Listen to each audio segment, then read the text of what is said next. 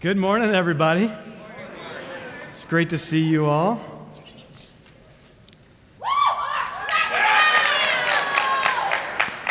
Young adults, gotta love them. Rowdy. Friends, it is my joy to be sharing with you out of 1 Samuel this morning. And as I was reading through what we were reading in the devotionals this week, I was really struck by how many crazy stories there are just in these few first chapters. I was talking to my wife, I'm like, I don't even know how do you choose? I even have David and Goliath. But we're not going to talk about David and Goliath this morning, unfortunately, because you guys know the story, right? You know David and Goliath. In fact, I bet you know the Bible really well, but you know, I heard a joke this week. You guys humor me a little bit with a joke. It's summer, right?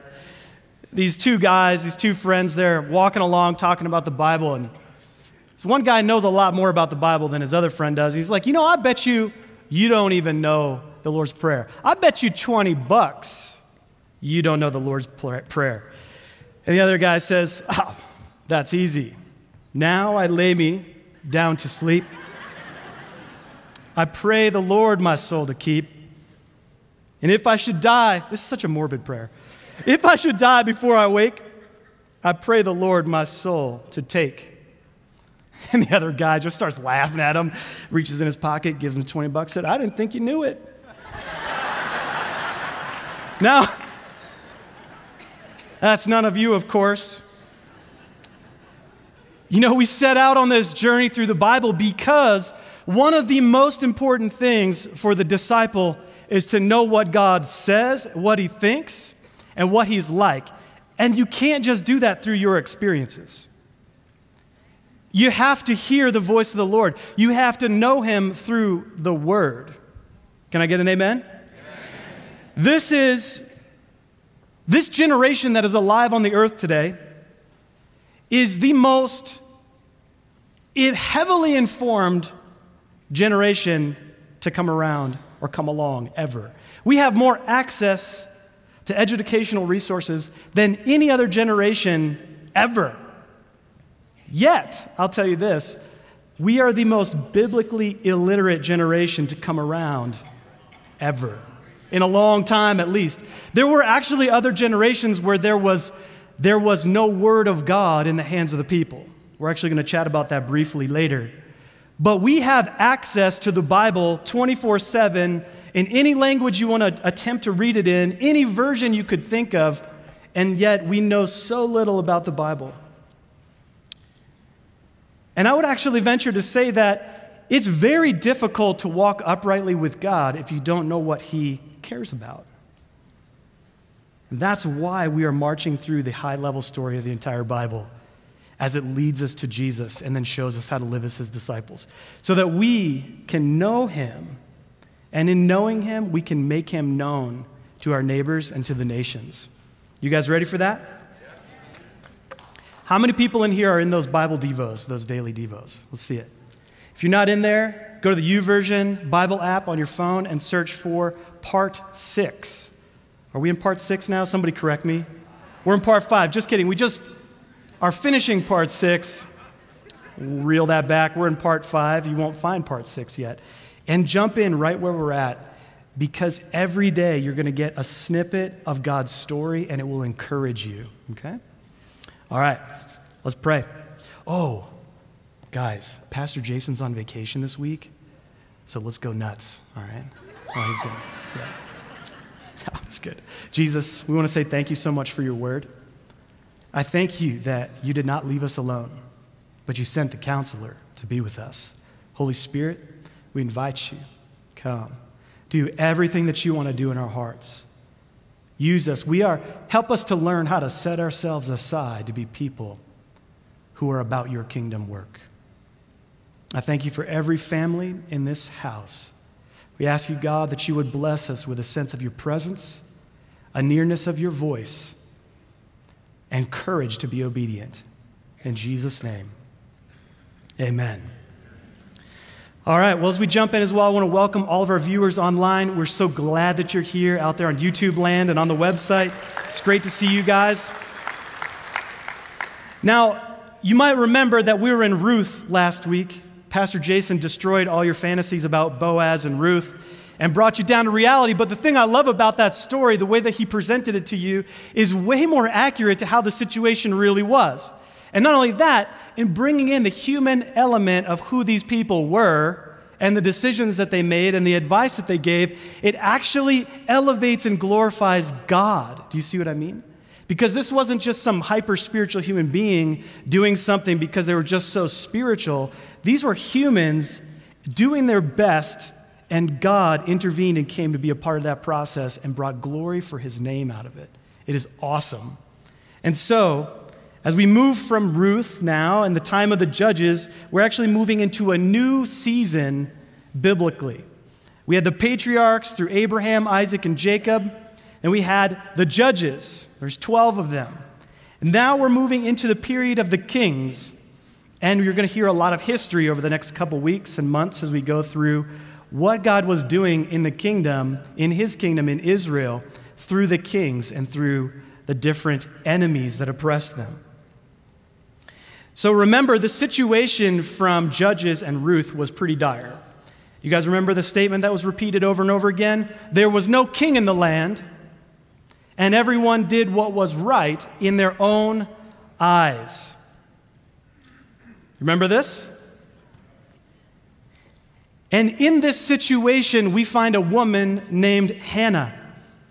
She's the wife of a guy named Elkanah. Sounds like a Star Wars name or something. It's kind of cool. But she's barren and she cannot have a child. Now, keep in mind, contextually in the history here, you would see someone who was barren would consider that a great shame, because having children was like the greatest honor.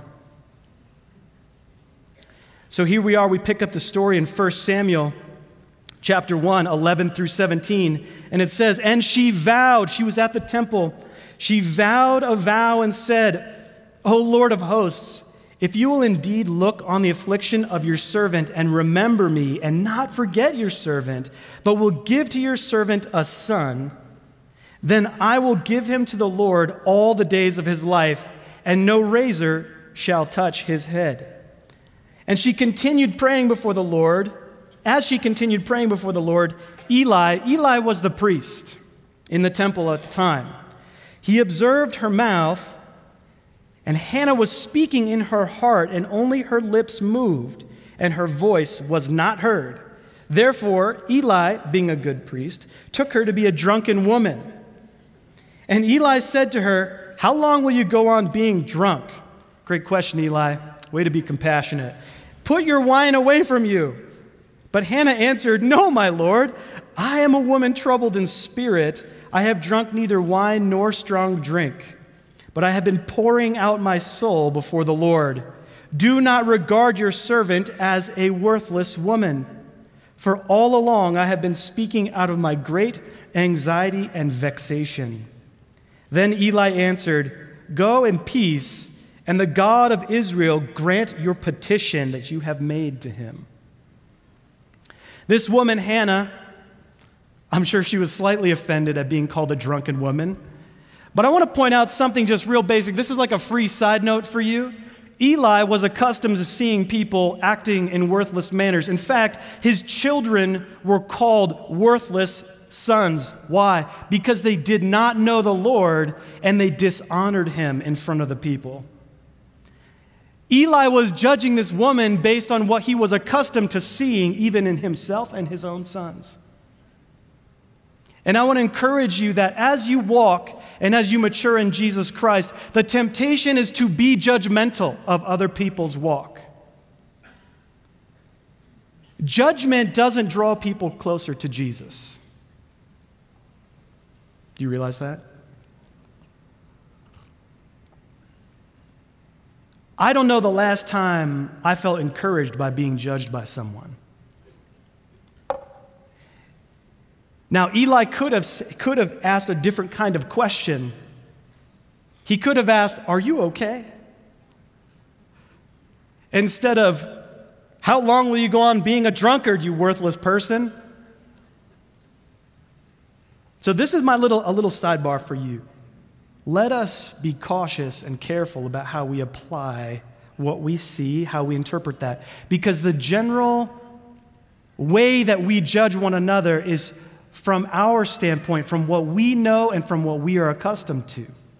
But let us not be like an Eli, because you'll see later, if you keep reading this story, Eli was not a great priest. He was not a great father. In fact, I think he was a little bit of a coward because his sons were doing things that should not be done in the face of Israel and in the face of the Lord, and he did nothing about it. He did not defend God's reputation or God's name before the people. Fast forward, you see this crazy guy, David. Some Philistine was mocking God, and he rose up and killed him. Why? To defend the honor of the Lord. And so let us not be like an Eli, sitting around casting judgment on others based on what we think, based on our own experiences. But let us be people who hear the voice of the Lord. So Hannah, she goes away. She has a conversation with her husband, and her husband says, "Am I not worth more than 10 sons to you?" And Hannah probably said, "I mean, you are, but you're not at the same time." Fast forward, the Lord gives her a son. After she weans him, she brings him back to the temple. His name is Samuel. She named him Samuel because the name means the Lord hears. She brings him to the temple and puts him under the care of Eli. Now, side note, would you put one of your kids under the mentorship program of a guy like Eli? I wouldn't. But see, what she was doing is she was thinking beyond the physical that she could see and entrusting him not to Eli, but to the Lord, because that was her vow. Another little side note, give your children to the Lord. Wherever they go, give them to the Lord and trust them to Him. In the middle of this, there's Samuel, about 12 years old. And it says in 1 Samuel 2:26, "Now the young man, Samuel, continued to grow in stature and in favor with the Lord and also with man." And picking up right in chapter 3, we're going to read a big chunk this morning. I hope you guys are ready for that. It says, "Now the young man, Samuel, was ministering to the Lord under Eli. And the word of the Lord was rare in those days. There was no frequent vision. At that time, Eli, whose eyesight had begun to grow dim so that he could not see, was lying down in his own place. The lamp of God had not yet gone out, and Samuel was lying down in the temple of the Lord, where the ark of God was." He was just hanging out in God's presence. Then the Lord called Samuel and he said, "Here I am." And he ran to Eli and said, "Here I am, for you have called me." But he said, "I did not call you. Lie down again." So he went and he lay down. And the Lord called again, "Samuel." And Samuel arose and went to Eli and said, "Here I am, for you called me." But he said, "I did not call you, my son. Lie down again." Now Samuel did not yet know the Lord, and the word of the Lord had not yet been revealed to him. Another version of this says that he had not yet heard the voice of God, and he had no experience with the voice of the Lord. Verse 8, "And the Lord called Samuel again the third time, and he arose and went to Eli and said, 'Here I am, for you called me.' Then Eli perceived that the Lord was calling the young man." Good job, Eli. "Therefore Eli said to Samuel, 'Go, lie down, and if he calls you, you shall say, "Speak, Lord, your servant hears." So Samuel went and lay down in his place. And the Lord came and stood, and calling as at other times, "Samuel, Samuel." And Samuel said, "Speak, for your servant hears." Then the Lord said to Samuel, "Behold, I am about to do a thing in Israel in which the 2 ears of everyone who hears it will tingle.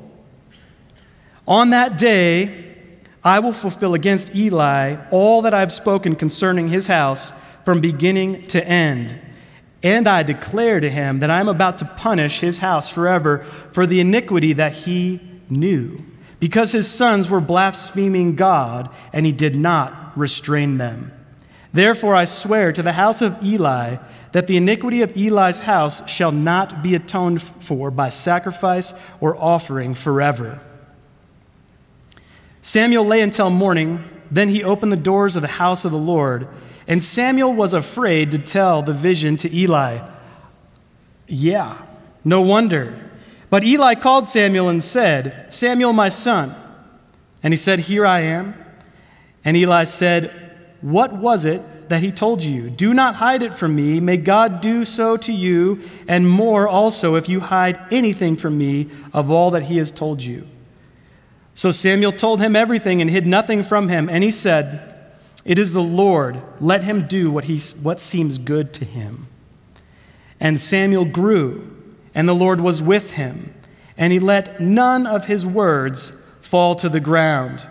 And all Israel from Dan to Beersheba knew that Samuel was established as a prophet of the Lord. And the Lord appeared again at Shiloh, for the Lord revealed himself to Samuel at Shiloh by the word of the Lord.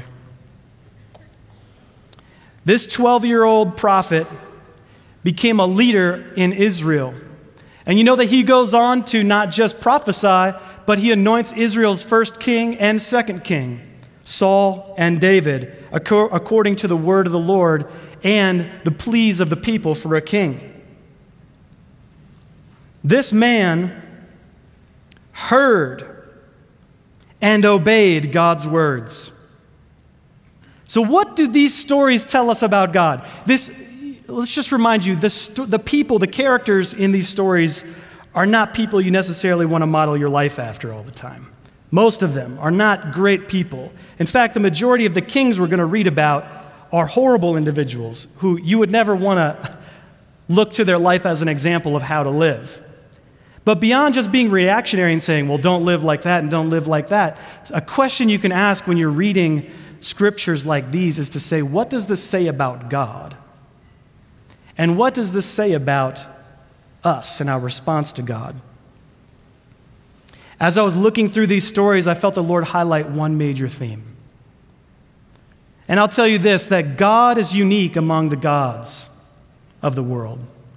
Of the major religions on the earth or worldviews on the earth today, you have this. You've got Buddhism. They believe there is no God. The goal is to cease to exist and stop reincarnating oneself. In Hinduism, they have infinite gods. Not just a few, not just 1,000, but infinite gods. And they talk to them, but they do not talk back. In Islam, they believe in one God, and they speak to him, but they never expect a reply, and they certainly don't want to make him angry. In New Age, you have this idea that we are God. Well, that's a scary thought, because that means you're seeking yourself for wisdom and understanding. The answer lies within you, young Jedi. That's probably my last Star Wars thing. I'm not even a Star Wars guy. It just came out, sorry. Imagine that, though. How hopeless is that? I need some advice. Mark, what do you think about that? Well, I don't know still. Yeah, that's what I thought. Now, here's the cool thing. Christianity, our God listens and he speaks to us. This is completely unique on the planet. Do you recognize that? It's kind of very unique in the world religion scheme of things. You don't have this situation very often where a belief system says, not only can I talk to my God speaks to me. Our God is a relational God, and he wants to communicate with his kids. It's a two-way relationship. And you see this throughout the entire story of the Bible. This is how it was meant to be at the very beginning. God wanted to walk with us and have a relationship with us and talk with us and hear what was on our mind and see what we thought about elephants and giraffes and rhinoceroses and all kinds of cool stuff. He wanted and has always wanted relationship with us that is two-way, where he hears what's in our heart and we hear what's in his. Now, sin got in the way of that.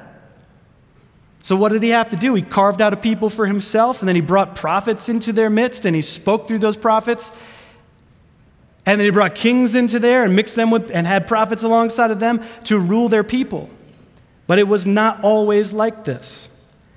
And I believe in Jesus Christ, we now have the open door and the freedom to have a relationship with God, one where we speak to him and he speaks to us. Now, I presume that everyone in this room, you know Jesus.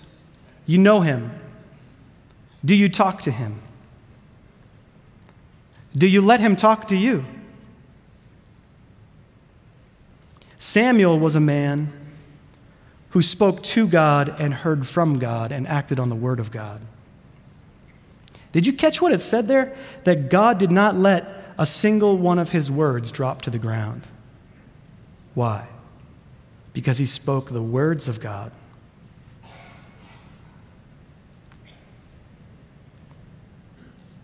There's this thing called divine revelation, where God reveals something about himself through the word and through us hearing about him.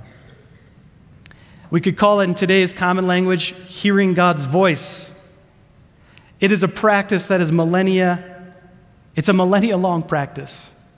Hearing God's voice, listening and obeying what he says. Samuel heard, that first instance when Samuel heard, he didn't recognize God's voice. But through practice and obedience, he learned to hear the voice of God clearly. But the question is, how does God speak today? I put together a short list. You guys ready? God speaks quietly, like he did to Elijah. God speaks loudly, like he did at Mount Sinai. He speaks through creation, as we see in Romans chapter 1, verse 18, and Psalm 19. He speaks through others. He speaks through angels. He even speaks through non-believers. Think about this. Samuel learned that was the voice of the Lord through a crooked priest. God used a crooked priest to introduce Samuel to what his voice sounded like.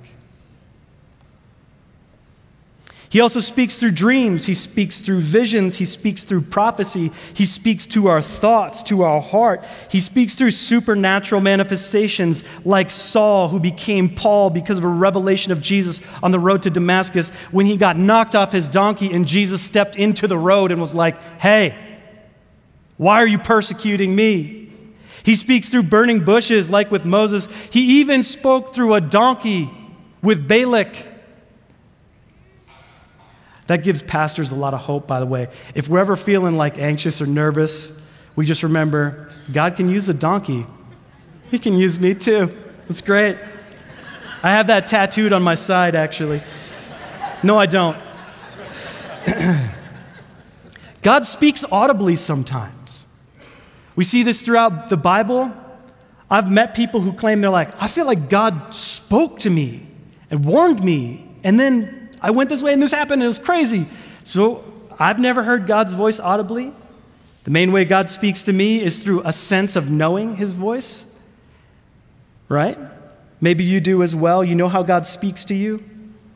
Another way that God speaks is through what we would call a word of knowledge, where he drops something in your mind about a situation that you don't know anything about, but he gives it to you. One time, my papa and I were working on a 1963 GMC pickup truck with a wooden flatbed that had been rusting away in our back, area in New Hampshire, the backyard, and he was teaching me how to fix the brakes. Well, I think I was 12 years old or something, and we're out there busting our knuckles on these rusty drum brakes and stuff, and we're at the place where we're putting it back together. And we had this piece, and we couldn't remember how it went. Well, we had taken all the brakes apart, and we didn't have a template to look at. I don't even think Google was around back then. And so we're kind of stuck there. I remember we're both crouched down, looking at this brake set up, and we got the parts there. And I remember he taught me something. He said, let's pray. God, show us how to put these brakes back together. And we were quiet for a minute, and he's like, I think I got it. And he went and put it all back together. I was like, that was amazing. God gave us that information that we didn't have to show us what we needed to do and how to do it. And that's happened to me many, many, many, many times over my life, where God has spoken a word of knowledge to me for someone else, for their edification. And it's probably happened with you as well, I hope. He also speaks through wise counsel.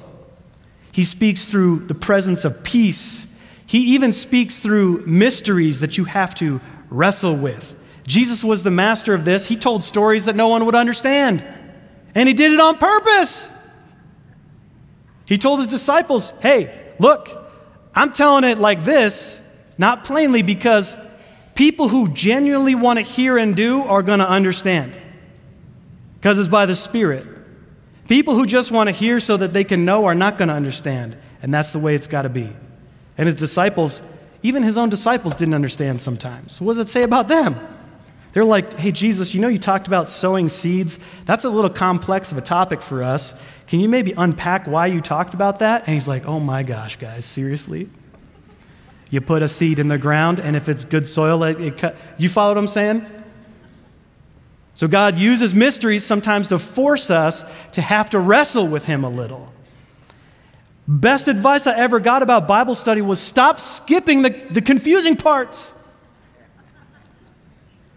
I don't know about you, but when I was young, in my younger years reading the Bible, I'd be like, reading, that doesn't make sense. Next, yeah, that makes more sense to me. I'll read that because it makes sense to me.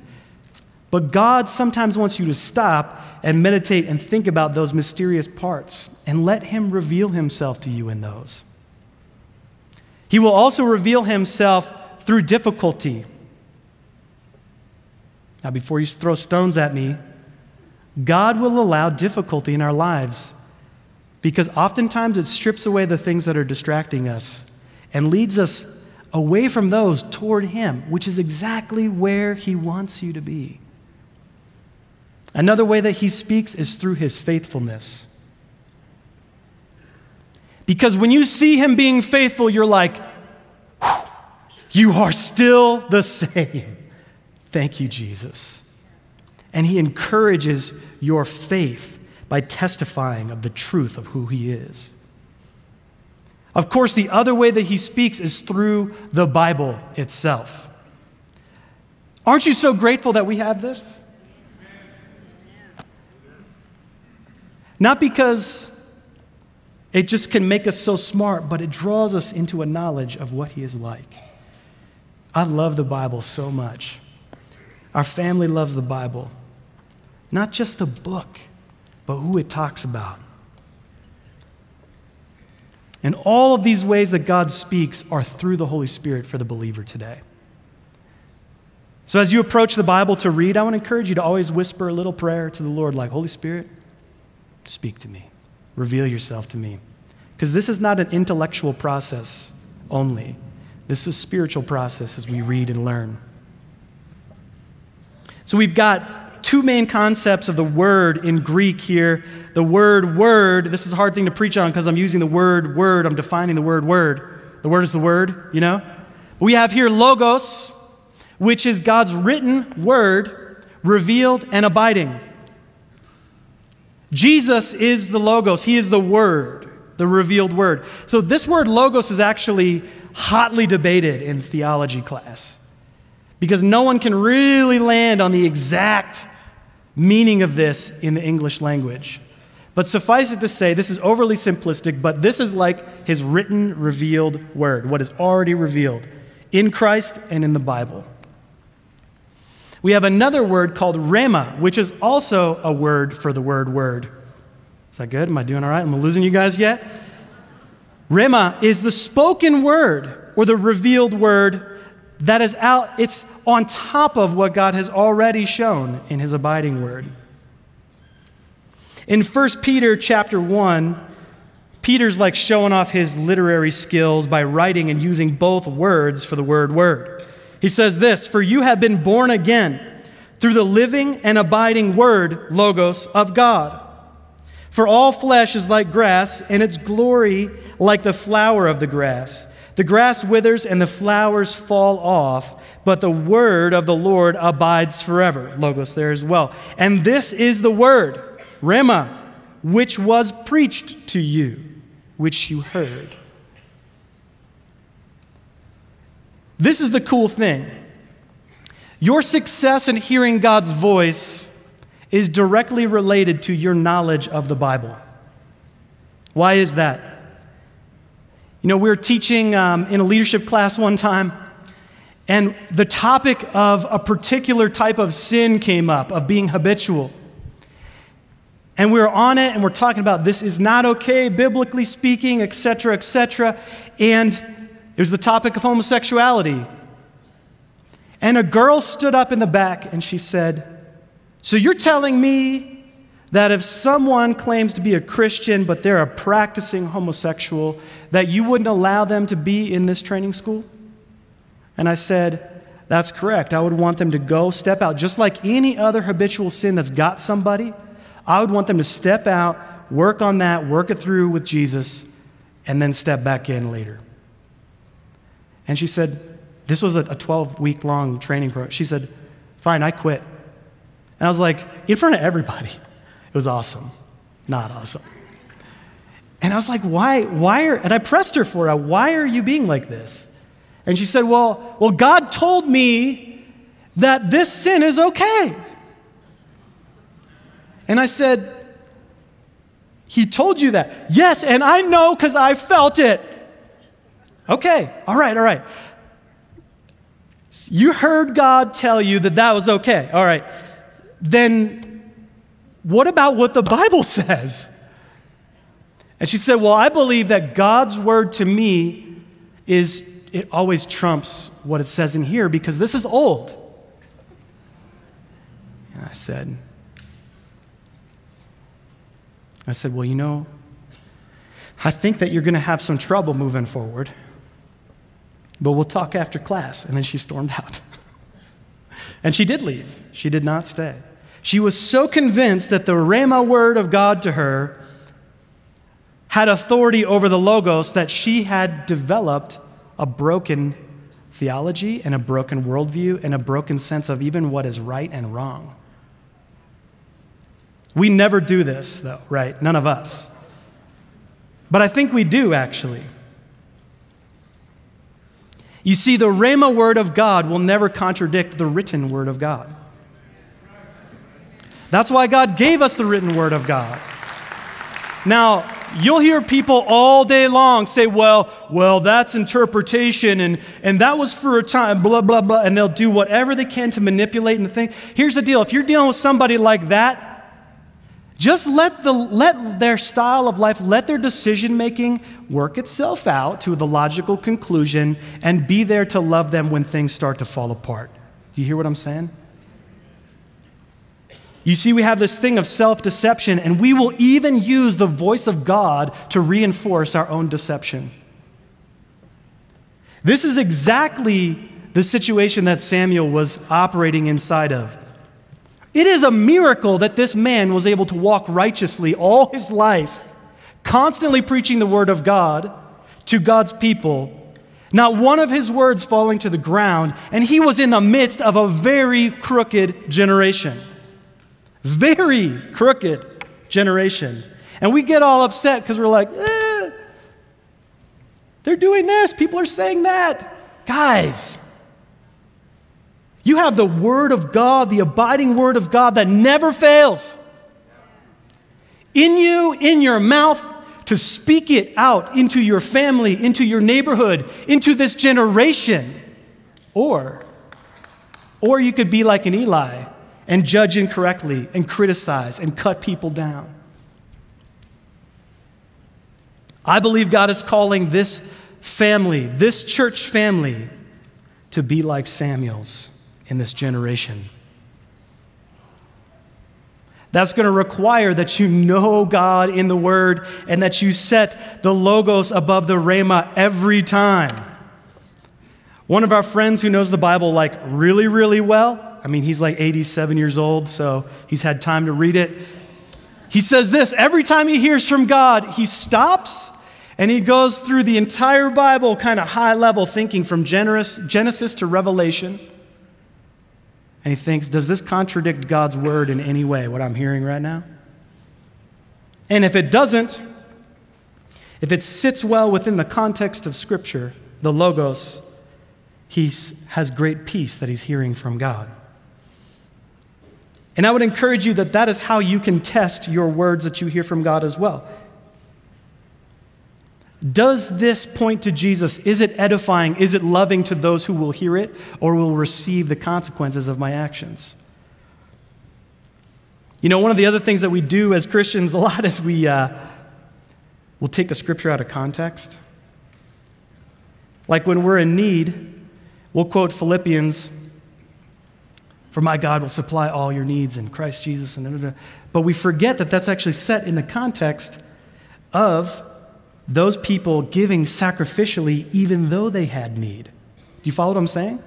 So we'd like to claim that promise, but we're like, I don't want to have to do that first part, so I'll just skip that because that's not fun, and just go to the fun part.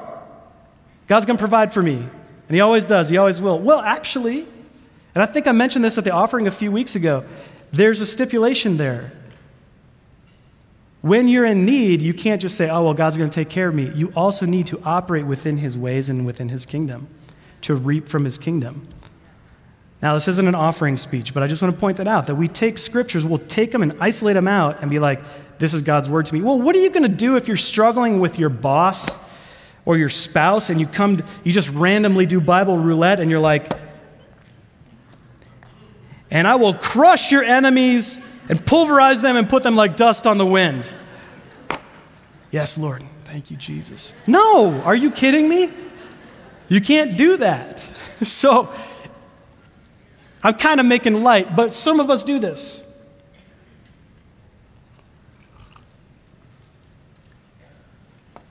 Some of us do that because it's easier than actually spending time with God.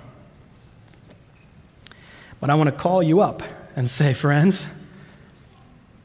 if we're going to be like Samuel in this generation, we need to know the voice of the Lord for ourselves. I mean, think about it, though. Who does he speak to? Well, he speaks to men. We see a biblical precedence there. Just pick one. God spoke to a lot of guys in the Bible. We see he spoke to women. Look at Deborah, man. She was on fire. This is the Old Testament, and she's crushing people by the word of the Lord and going out and doing valiant things. He speaks to children and through children. I mean, he even says, I've ordained praise out of the mouths of children. He speaks to the elderly. There's no one disqualified. When Jesus was at the temple, there's this lady, Anna. God had spoken to her and given her a prophetic word as well. God wants to speak to everyone. Say it with me, everyone. Is it on the screen? Everybody. God wants to speak to everyone. Now, here's the crazy thing. In about 400 AD, you guys want to get nerdy with me really quick? 400 AD, Constantinople was there. I almost said it in Spanish. That's kind of fun. And listen, Constantine, he actually made Christianity the state religion of Rome. And for the very first time in 400-something years, it was possible to be a Christian by name only. You could be a lukewarm Christian. You could be a casual Christian because if you were Roman, you were Christian. Now, what started to happen is people noticed that a lot of people were Christians and they could pull this cool lever. If they pulled Christianity into the political arena, they could pull a lever of control over people. You see, human beings have this tendency to gather wealth and power unto themselves. And then they do anything they can, even if it's corrupt, to protect it. And this happened in this time, that the people who were in power decided to control who could have the Word of God and who couldn't. Who could hear from God and who couldn't. Well, you know what's really bizarre is this was after Jesus. This was a time when when Peter says in 1 Peter chapter 1, verse 9, he says, yo, you guys are all a kingdom of priests and kings now. There is no need for the priesthood to hear on your behalf, and God is your king, the way it was meant to be. Each of you now can participate in going before the Lord and hearing his voice. That's why it was significant that the veil was torn between the Holy of Holies and everyone else. God was saying, I'm breaking out of here. I'm going to live in your midst like I've always wanted to. And now because of Jesus, I can. You see what I'm saying? Well, the leaders of the time were like, we're going to have to get control of these folks, so let's lift up the word of the Lord and let's elevate it to a place where normal folk don't feel qualified to do this type of thing. You know what this led to? The Dark Ages. When Christianity almost went extinct. Except for the Celts, who held on to the sacred teachings and copied the Bible and knew the Word of God and continued in their practices and eventually re-evangelized the entire continent of Europe. Twice. We see later as well, this was one of the things that motivated Luther to get so rowdy and so upset, is that he went down to Italy and saw what was going on with the Pope and the leaders of the church, and he just went nuts. He's like, how could it be that we say people can't hear from God? How can it be that we say people can't read the Word of God? This is ludicrous. It is not by works, it's by grace. Read the Bible. But they wouldn't let people read the Bible.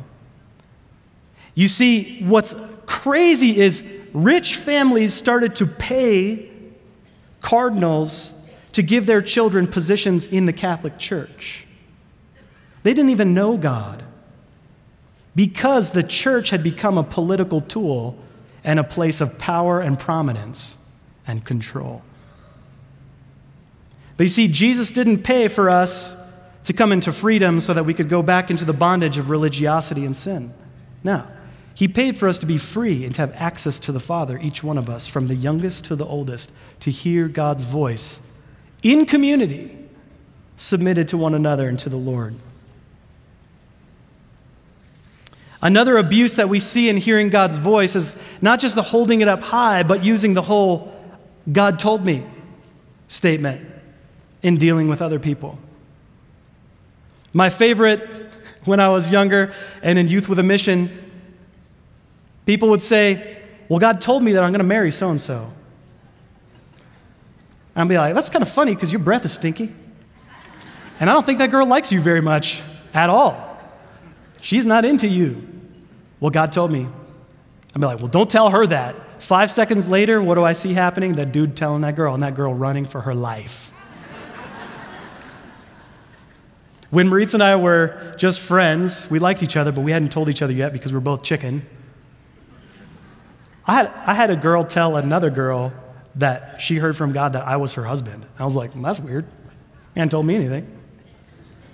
But we do this all the time. We take the voice of God and we use it as a lever against other people. Because how is someone supposed to refute what you're saying you heard from God? You see, it actually takes great maturity for us to hear something from God and then let that thing sit in God's hand for Him to do that thing. Just because God speaks to you doesn't mean that you're meant to go then beat people over the head with it. And I believe that God's calling our church to be a church that hears Him very, very well and very clearly. But we also exercise the discipline to not go out and just blab that at the first chance we get, especially if it means trying to manipulate or control someone into doing what we want them to do. See, here's the tricky thing about hearing God's voice sometimes. We're emotional people. We get attached to certain things. So then it's very easy to take our emotions, what our emotions are telling us, and believe that that is the voice of God. But I want to encourage you, a way to test that is to ask yourself, why is this important to me? Why is this important to God? And then ask that 3 or 4 times till you get down to the real reason. Because it might be that you're just nervous that that person's going to do something you don't want them to do. So because you love them, you'll use the God card on them and get them to stop. But you see, that actually shortcuts other people's growth as well as yours. Because God wants us to trust Him just as much as He wants your kids or your friends to trust Him as well. But But here's another question for you. Isn't God silent sometimes? Is he really silent? As I was waking up this morning and seeing the sun come up, I felt like the Lord showed me, he said, you know how the sun rotates around the earth? No, just kidding. I was just messing with you, making sure you're paying attention. The sun is always shining. It's not always light everywhere at once. You feel what I'm saying? You hear it? The sun is always shining. You cannot put it out. But it's not always light everywhere. I believe that God cycles us through seasons of silence at times. And there are good reasons for silence, and there are not so good reasons for silence. You guys want to hear 5? I promise I'll finish before 1:30, okay?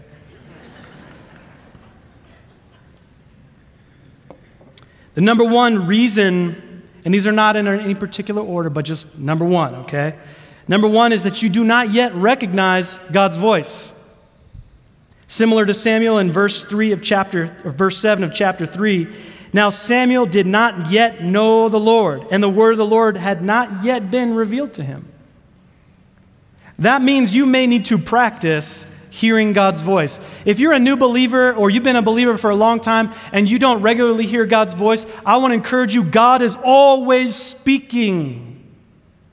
Always. He wants you to hear what he's thinking about and talking about. So we can learn to recognize the voice of God. But I'll tell you this, you will never know if that was God talking to you if you don't take action on it. If you're just like, well, I'm not really sure. I'm just going to wait and see what happens. And he's like, hey, I spoke to you so that you could move. And if you don't move, you're not going to know it was me. And then you're not going to know it's my voice. And the next time I speak to you, you're still not going to know. If you're a little freaked out to say, well, what did God say? You can always say, what do I think Jesus would say if he was here looking at this situation with us? That's one way of starting. And then you build your confidence as you step out in hearing the voice of God.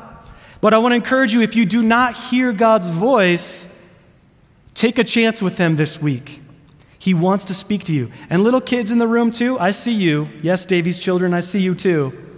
God wants to speak to you. One of my favorite memories of God speaking to our family through one of our kids was when we were looking for a house.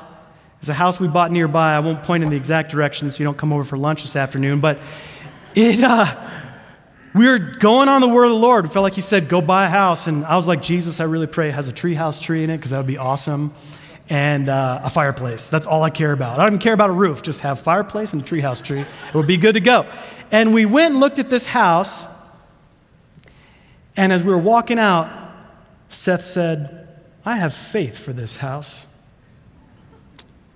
That's all I said. We're walking across the grass back towards the house in the backyard. And sure enough, miracle of miracles, they chose our offer. And the lady at closing said, when you came to my door, because I had gone to the door like a creep saying, hey, when's your house going on sale? So when you came to my door, I felt like the Lord told me, this house is for that family. And there's more of the story, too long to tell today, but I was like, wow. And through my son Seth, he gave us confidence, like, God's in this thing. Go for it. You can practice hearing God's voice. The second reason God appears to be silent is this, that we have ignored his voice. In 1 Samuel 15, 10 through 23, I'm not going to read it all for you, it illustrates the story of when Saul yet again ignored the voice of God and did it his own way. And after this, he never heard the voice of God through Samuel again. In fact, at the end of his life, he went and consulted a witch to bring up the spirit of Samuel to ask him a question. That's in the Bible. That's kind of crazy. Because he had slipped so far away from where God had designed him to be. Started well, finished horribly. Jesus said in Matthew 11:15, he says, he who has ears, let him hear. Now, there's this crazy cool word in Hebrew called Shema, which means to hear and do. You see, we live in a Greek-influenced culture that very easily separates hearing and doing. We can hear something and be like, oh, now I know that, but never do it, and we're totally fine with that because we're Greek thinkers. We're about collecting knowledge, not experience. In fact, a Hebrew thinker would never say they knew something unless they had actually done it or experienced it. Like I could say, I know what it is to skydive, but I've never done it. But I know what it is. You know, you jump out of a plane, you scream and yell. You have these crazy goggles on so your eyes don't get sucked out of your head. And then you pull a chute and hopefully you don't die. That's skydiving. But I have no personal experience of that. But in our Western, Greek-influenced, Greek-thinking-influenced culture, we're totally fine separating knowing from doing or knowing from experience. Because for us, it's about knowledge up here. See, but a Hebrew thinker would always keep hearing and doing together. And when they didn't, it was actually said of them that they did not hear the voice of God. They did not hear. And this is one of the keys for transformation as well. If you ignore his voice like you hear it but don't walk in it, do not expect transformation to come about in your life. Why? Because knowing something or believing it's true does not transform you. Walking in it does.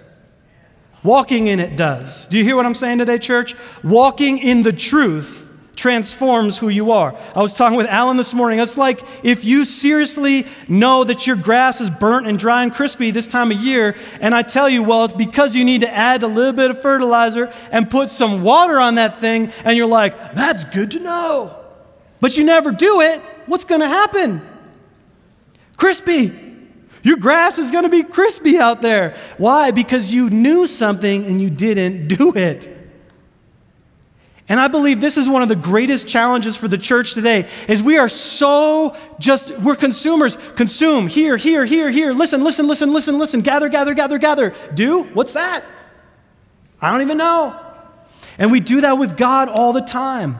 He'll whisper something to you, and you're like, cool, that's good to know. I'm going to keep treating my spouse poorly. That's good to know. I'm going to still keep on like scamming the system and working the angles over here. Do you follow what I'm saying? This is going to be an encouraging message, maybe.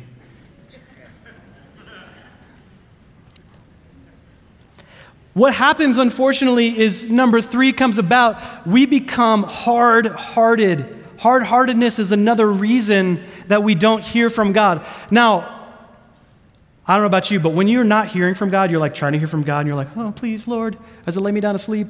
And he's like silent. Oftentimes we think it's because we've done something wrong.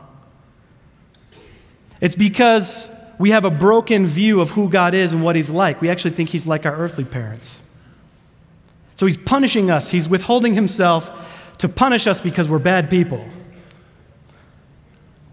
But I would venture to say that this is true, that God will stop speaking oftentimes if we ignore him repeatedly and we continue in a pathway of sin. He will hold off on speaking to us for a time, but maybe it's actually more like our hearts are so callous that we cannot receive the word of the Lord. Hebrews 3:7-15, I'm only going to read a snippet of it though, says this: therefore, as the Holy Spirit says, today, if you hear his voice, do not harden your heart. Do not harden your hearts as they did in the rebellion on the day of testing in the wilderness. It is possible to harden your heart by ignoring the voice of the Lord. But here's the good news. If this is you, if you've been in a place where you've been ignoring God and he's telling you to do something, you're like, I'm too scared. I'm not going to do that. And now your relationship with him is suffering because you are callous, I'll tell you exactly what you can do. You want to hear it? Start obeying today. Start obeying. Don't reject the Lord. Start obeying right now. Because, here's the thing. Disobedience hardens the heart. Obedience produces sensitivity. Why? Because it tells God that you trust Him. You can't have a relationship with God without trust. You got to have trust in there. Disobedience tells God, I don't trust you, you are not safe. Obedience tells God you trust Him. Just like when Abraham went up and was going to sacrifice his son Isaac, the angel of the Lord said, now I know. Now I know what? Now I know that you fear God. Another way, interpretation, now I know that you trust and will obey. Now I know. You see, when our hearts are hard, I'll tell you what it leads to. It actually leads toward a tendency to exalt the man or woman of God. Almost like the oracle. Now, I'm not disparaging the role of pastor or prophet or teacher. But if you have an overdependence on the man or woman of God to hear from God for you, I want to call you up and say there's a better way. It's called having a personal relationship with Jesus Christ. God wants to speak to you, directly to you.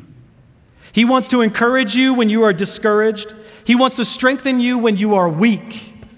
God's word is creative power. Just like Pastor Nathan was talking about in worship, when God speaks, things are created. Things that were not come into existence. What else do you need? Do you really need the prophetess on TV to tell you that you're going to be okay? I mean, that's encouraging, but how much better for the Lord Almighty to break into your bedroom when you're weeping and saying, God, I don't know what to do. And He says, it's going to be okay, I'm with you. Whoa, like, man, that will strengthen your inner core. And you know what's cool about that? When the world sees that happening, they take notice. You're not just somebody who's over there rubbing the next cool YouTube video like a genie lamp, give me a word, give me a word, give me a word. You're like, Jesus, you are my friend, you are my provider. Father God, you are going to take good care of me. Now speak, Lord, your servant is listening. What do you want to say? Let Him strengthen you in that place. Let Him direct you. I dare you the next time you're faced with an opportunity to say, Jesus, what do you think about this? And then listen. And then do. Listen, if your heart is hard and you've drifted over towards over-exalting the man or woman of God to receive your word from that person, I want to encourage you that God wants you to collect it for yourself. He wants to speak directly to you. Now, here's the other thing that will also harden your heart is worshiping and idolizing past words of God and ignoring what He's saying in the present. The spirit of religion, Lisa Bevere says, disparages what God is doing today while protecting and idolizing what God did yesterday. Hear me out. God, like the Israelites in the wilderness, He said, don't you dare store up that manna except for the Sabbath. It will spoil. I want to give you something fresh every day. God wants you to receive fresh from Him today and tomorrow and the next day and the next day. Do you guys hear what I'm saying?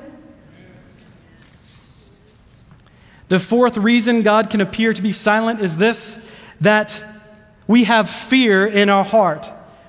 Just like the Israelites did, they rejected the invitation of God to go meet with Him at the mountain and said, Moses, you go instead. This is way too scary for us.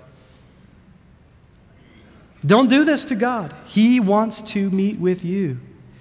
We also have fear about God, what God might say about the circumstance we're in or the situation we're contemplating or where we have been and what we have done. But I want to encourage you, don't be like Adam and Eve in the garden who hid and covered their shame and they tried to hide from God. God knew where they were. They didn't know where they were. God knows where you are already. So why does he want you to talk about what he already knows about? Because he wants to know that you want him to know about it, right? So don't be afraid to go and talk with him and listen. He's a good father. The fifth reason God can appear silent is because he is testing you by the word. Psalm 105 summarizes beautifully the story of Joseph like this. He called for a famine upon the land. He broke the whole staff of bread. He sent a man before them, Joseph, who was sold as a slave. They afflicted his feet with fetters, not feathers. They weren't tickling him to death. They afflicted his feet with fetters. He himself was laid in irons until the time that his word came to pass. The word of the Lord tested him. The king sent and released him. The ruler of the people set him free, and he made him lord of his house over all of his possessions. Perceived silence is a chance to grow and mature and trust. Perceived silence, these times when God is not speaking to you, is your opportunity to say, I know what you have said, and I am going to actively walk in it today. I am going to trust you that you are faithful, that you are true, that you are good. Why? Because I know that about you from your word and from what you have shown me through your faithfulness. I know this to be true about you. Instead of when you get into a season of silence and you're like, oh gosh, what did I do? Oh my gosh. And you start freaking out and you forget who God is. God is going to occasionally test you with silence.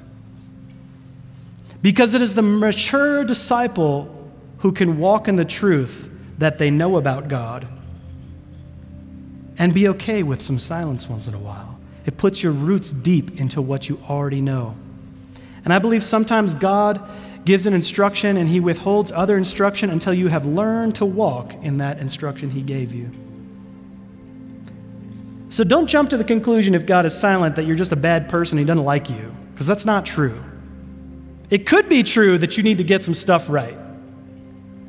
But it could also be true that he's being quiet for other reasons as well. But no matter what the reason is, I want you to take courage in this. That the process of walking with God and learning to hear his voice and be obedient is a process of testing that produces endurance in you. In James chapter 1, 2 through 4, it says, consider it pure joy when you encounter various trials, knowing that the testing of your faith produces endurance. And let endurance have its perfect result, that you may be perfected and complete, lacking nothing. And this results in glory to God, as it says in 1 Peter chapter 1, verse 7, your faith of greater worth than gold, which perishes even though refined by fire, may be proved genuine and result in praise, glory, and honor when Christ is revealed. And let me remind you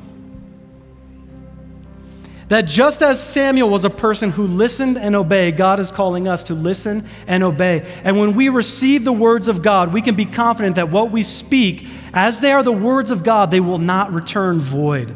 As it says in Isaiah 55, 10 through 11, for the rain and the snow come down from heaven and do not return there, but water the earth, making it bring forth and sprout, giving seed to the sower and bread to the eater. So shall my word be that goes out from my mouth.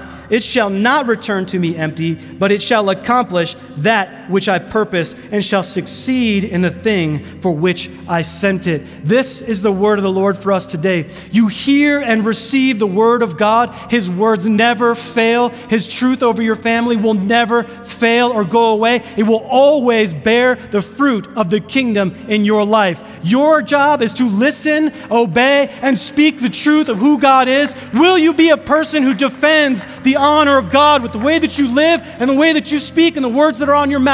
I believe God is calling us into that place to serve this city, to serve your school, to serve your workplace. God is calling you out.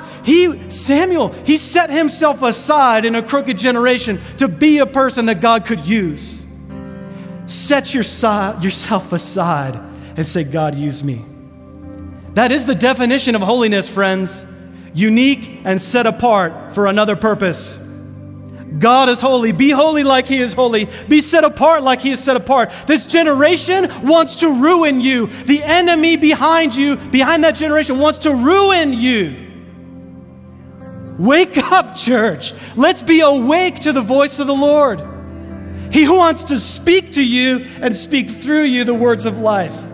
I'm telling you guys, mountains crumble at the voice of the Lord. The voice of the Lord shatters the cedars when He speaks. He makes the earth roil and come apart when God speaks. Remember Gideon? The warrior turned into a warrior by the word of the Lord. You as well, friends. Stop sitting on the sideline. God wants you to come forward and say, use me. Listen, this is not about you. It's not about how smart you are, how strong you are, how much Bible training you have, how few mistakes you've made, or how good you do at repenting and putting yourself on the floor before the Lord. This is about the Spirit of God wanting to use you. God wants to mobilize you into the area and place of influence He had placed you. Your job is to get close to Him and practice hearing His voice. Because I'll tell you this, when you're in those moments of needing a word of the Lord to speak, you're going to be so glad that you've been hearing from God. Because we don't have anything to give that comes from us. It's from Jesus. Would you stand with me today? When you step into your position in the kingdom of God, you are literally doing a drop kick on the enemy's skull. You understand? Why? Because you are stepping into your position in Jesus Christ and the enemy is under His feet. So let's agree with the voice of the Lord this morning and step in. Step in. And I don't know who this is for this morning, but there are people in here saying, but I don't know how to do that. I don't even know if I believe. I want to remind you of the guy who was talking to Jesus, and he said, if you can, would you heal? And Jesus is like, if I can? If? And he said, I almost imagine this guy immediately being like, wrong word. Help my unbelief. I believe, but help it. Help my unbelief, please. And God said, you got it. Jesus said to him, you got it. Some of us need to do that today. We need to say, help me, God. Help me. So, Father, we thank you for your goodness. We thank you for these examples of what you're like and what you do and how you speak and your persistence at coming toward us and speaking with us and sharing with us the words of life. So I ask, Father, for this church family that you would bless us with a nearness of your presence and an awareness of your voice and courage to obey it and to live it out and to speak it out, God. Use us. We don't even know exactly how you want to use us all the time, but we know you want to. So we say, we're willing. Use us. Father, I pray that as people step into the word, that they would find transformation because they're putting feet, putting action to it, applying it to their lives, God. Teach us to be diligent to do that in the small things and in the big things, God. So we say thank you. So I pray for our friends today that you'd grant them courage in the Spirit of Christ. Amen.